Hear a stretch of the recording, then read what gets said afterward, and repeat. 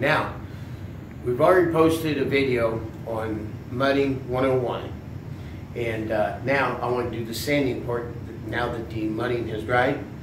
And there's a proper way to sand, there's a wrong way to sand. You don't want to sand too hard or too much, because if you do, you'll take it down to the tape, and it's harder to repair that than it is to, you know, just get it down where it feels smooth, and then you prime the walls, and then you can see where you need to touch up your drywall. So you never want to sand side to side. You always want to sand the length of the joint. And you don't apply a lot of pressure, enough. And you see your edges here, come in a little closer. You see these edges, you can see where it's lifted. You want to sand those until they like disappear.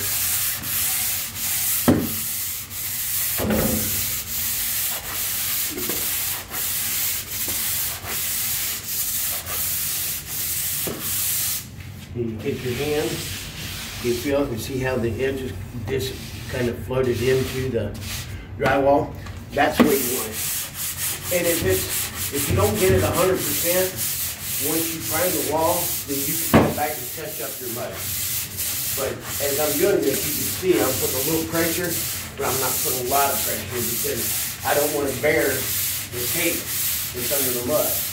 And then your holes, you want to come back and sand on them until your edges disappear, because it's kind of got a thickness right here. You can feel it right in there. And when you come in here and sand, it'll be like it disappears.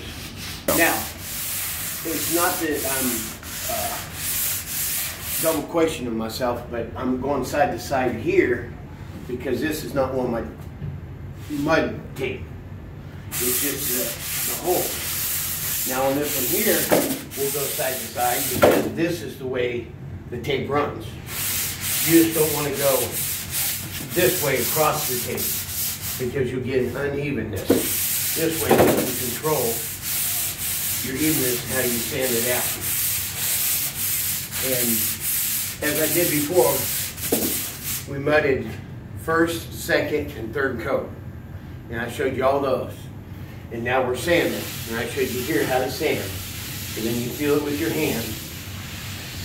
And after we get this all sanded and everything all cleaned up, then we'll come back and I'll show a video on priming the walls and seeing where we need to touch it up. And for now, this will be all for now. So look up this video and, you know, let me know how you like it, or if you don't, or for something I can do. So thank you for tuning in to my station today.